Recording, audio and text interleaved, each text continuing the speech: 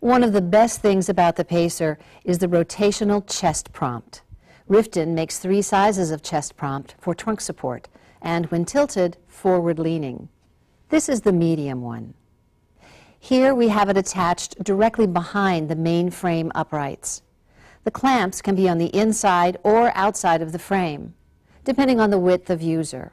The containment strap goes in the front and helps hold the pads together. The back opens for easy transfer.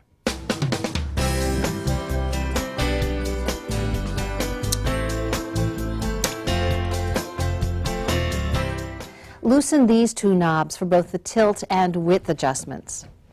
Although they work separately, the 2 sides should be adjusted equally. Tighten to secure it in its new position. To adjust the width, first loosen the front straps, then the knobs.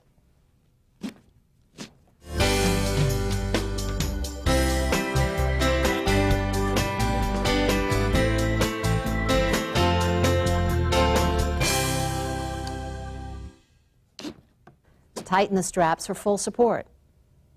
To make it even wider, move the clamps to the outside of the top bar.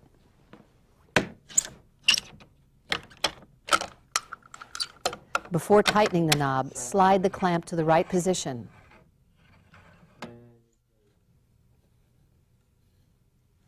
You can adjust the height with a push of a button.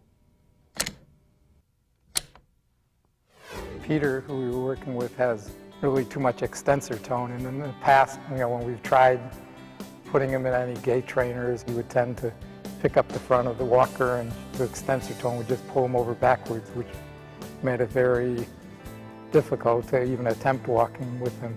Now with the pacer, with the new trunk support, we're able to inhibit some of that extension by tilting it forward, which allows him to start utilizing some more flexors in his legs, so he can bring the legs forward, brings the weight forward onto his arms as opposed to just throwing himself backwards into extension. If we can get him forward and keep the good pelvic alignment, then he's able to start walking.